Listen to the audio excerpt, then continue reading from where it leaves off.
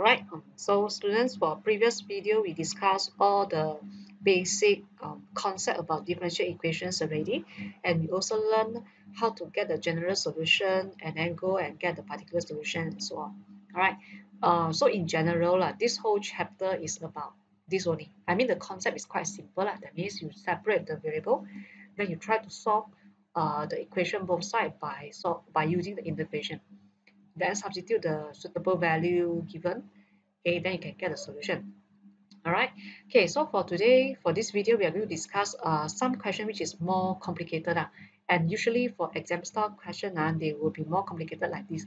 All the previous example that we try out, some of them are partial question, but somehow it is quite straightforward and simple.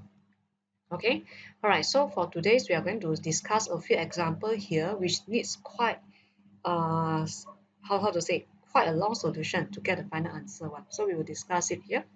Okay, uh I put it in one subtopic. We call it as natural occurrence of differential equations. Okay, so when we talk about dy dx, it means what? The rate at which the y increased compared with x. All right, so the word increase, so increase means that your rate should be positive. All right, the value should be positive. If let's say they say decrease, means that the value should be negative. All right, and after that, if let's say they use some other variable such as p depends on changing value of another quantity q, then when we write it, it will become dp over dq. Okay, and then for all the example that we are going to discuss for this video or maybe in the future video, generally, naturally occurring differential equation often involve a constant of proportion. So I think this is quite important. When you see the word constant of proportion, it means that you might have the k when you form the differential equation. So end up after the integration, you have two constant. One is k, another one is c, or you can use other alphabet or letters to represent it. But usually for me, I'm using k and c. All right. So usually for the question here will involve the constant of proportion, and then therefore you need two pieces of information, okay, to get a particular solution. All right, so this is what I mentioned earlier. Sometimes you have two different terms, like two different unknown k and c that you don't know, so you have to find out. All right, okay, so you need extra two informations. Yeah, and then for exam style question, most of them usually you need to learn how to convert a sentence into a differential equation. Okay, they are not going to give you straight away. All right, so maybe you can have a look for example 5. Okay, so you can read the question first before we start.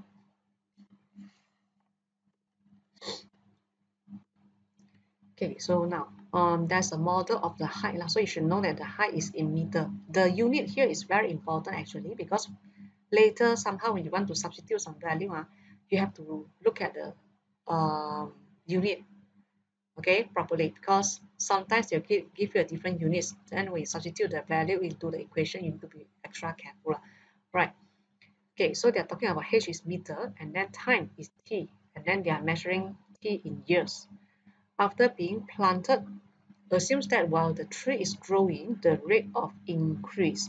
So usually I will tell students, you can highlight the word increase in height is proportional to this. It is given that when t equals to 0, h equals to 1, and dh dt equals to 0.2. Okay, so these are the first how to say, the one paragraph that they give us before you can solve the question. So as the question here, so if you look at the question here, they want you to show that h and t satisfy the differential equation.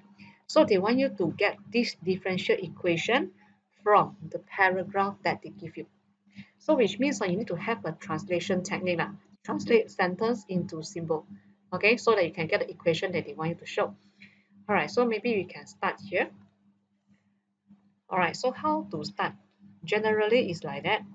When they are talking about the rate of increase in height, so rate of increase in height, when you write it out, it should be dh over dt. The height change, okay, the rate of increase of the height depending on the time after the t years, right? Okay, and then because of the word increase, so usually in front should be a plus. So if they mention the word decrease, that means here should be a negative sign. All right, so this is one hint that you need to remember. All right, you have to look at the word, whether is it positive or negative. Is it increasing or decreasing? All right, so this is increase, therefore you put it as a positive. Then when you see the word proportional, means you have a constant k, but you don't know the value yet. And after that, proportional to what? Proportional to this term. So proportional to this term means that you straight away multiply it. All right, so usually people will not write out the k, the plus, sorry. Okay, but just for your information, because of the word increase, therefore I put the word plus. All right, okay, then now how can I prove to get this equation shown in the question? All right, so you need to find out the k here. So to find the k depends on the, according to the information that they give you here, then we are going to substitute it. So you can see that when t equals to 0, h equals to 1, dh dt equals to 0.2. So you substitute the information given in this question into the equation that you formed just now. So dh dt equals to 0.2. K, you don't know what is the value. H, you know that is 1. So 9 minus 1 is 8. So 8 power 1 over 3, you get a 2. Correct or not? Therefore, you have K, which is equals to 0.1. So after you get a K equals to 0.1, this is how you get the equation dH over dt equals to 0.1, and then 9 minus H power 1 over 3. So this one has no special technique. You just need to know how to translate it only by using all the words given. Okay. Then now we continue to part number 2. So we done part number 1. Okay. So part number 2, they want you to solve this differential equation, obtain an expression for h in terms of t. So they have special requests for the answer. They want you to express the term h in terms of t. All right. So for me, I will just start dh over dt.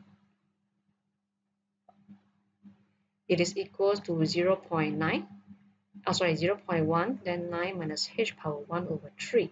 So again, according to what we have learned before, I want to move the t over to the right hand side, and after that I want to move this over to the left. Group all the h one side on the left, all the t one side on the right. Okay, the 0.1, I will just keep it because it is a constant, so I just keep it, I don't touch it. Right, so if I move it over, then I'm having 9 minus h power negative 1 over 3. It become a denominator, right? So become power negative, then equals to 0.1 dt.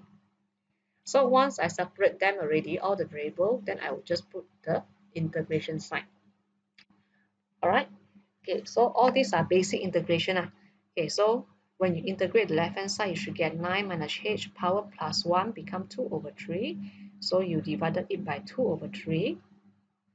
And then multiply by negative 1, because when you differentiate the 9 minus h, you get negative 1, right? So you multiply with the negative 1 at the denominator. And then for this 0.1, you're having 0.1 t, and then plus c. You get a constant here. Okay, so before I substitute all the value, I like to simplify all my terms first, all my equation first. So I will get this.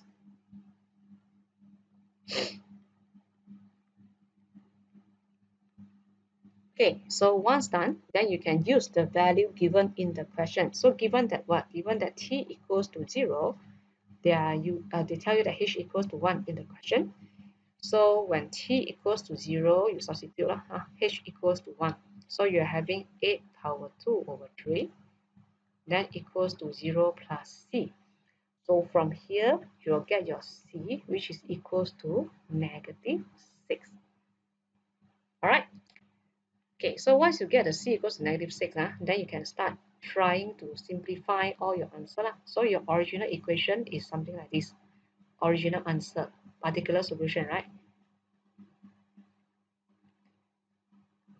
Minus 6. you have to think a way to express it h in terms of t. So I will want to move all the things over here to the right first. Okay, so I move it slowly. I don't know whether you can see it or not, but I just try to move it slowly. 2 over 3 equals to 0. Oh, sorry, I moved the negative 3 over 2 over. When I move it over, I will get negative 1 over 15 t, then plus 4. So that's my first step. And after that, I want to move the power over. So when I move the power over, it will become the opposite power. So that means on the right, it is power 2 over 3. So when you move it to the other side, it becomes 3 over 2. Okay, then what is the h now? So the h now is 9 minus 4 minus 1 over 15t, and then 3 over 2. So this is my final answer, which fulfill their request. They want us to express our answer h in terms of t. So this will be my answer. Alright, so you can see that the idea is the very basic differential equation idea that we learned in the previous videos. Alright, just that now you need to substitute the value lah, and then you need to express all your answer into the pattern that they want. Okay, alright, so sometimes a student will tell me, how about if let's say first part they don't know how to prove?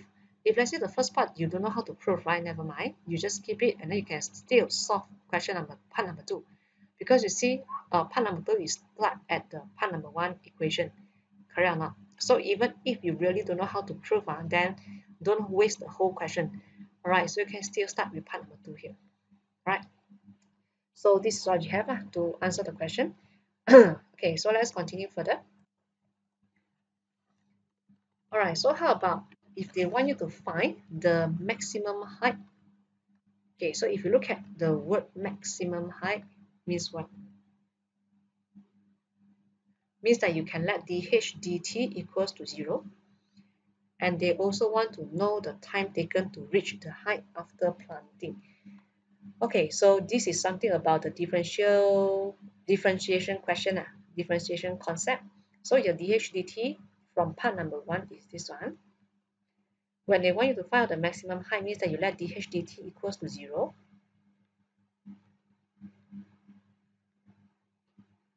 Okay, and then you are having 9 minus h, which is equals to 0 also. So h equals to 9. So that means that the 9 meter will be the maximum height. You got only one h here, right? So there's no other h. That means this automatically you should know that it is the maximum height. No need to prove that it is maximum. Okay, and besides the maximum height, what they want, they also want to know the time taken. So to get the time taken, you need to substitute it into your original equation. That means when h equals to 9, substitute it into the answer in part number 2 here. So 9 equals to 9 minus 4 minus 1 over 15t. Okay, so if you continue from here, what do you get is 4 minus 1 over 15t equals to 0. And then from here, you should be able to get t equals to 60. So 60, you need to put in the unit. So according to this question, the unit is years, so it should be 60 years. So to let the tree grow until 9 meter height, you need 60 years to reach this maximum height. Okay, so this is something related to differentiation concept. All right, nothing much with differential equation. Okay, so the differential equation mainly is in part number 2. All right, okay, then after that, they said calculate the time taken to reach half of the maximum height. So to reach half of maximum height means that what? The h equals to maximum is 9. So the half of the maximum height will be 4.5 meter. Okay, so when h equals to 4.5 meter, what is the t? Again, you are going to apply in the solution that you get in part number 2. So h is 4.5 equals to 9 minus 4 minus 1 over 15t power 1, 3 over 2. Okay, I rewrite again. This is 3 over 2 Okay, so you need to continue it by yourself lah. I don't want to show you all the detail already. You just move the value here and there, try to simplify everything.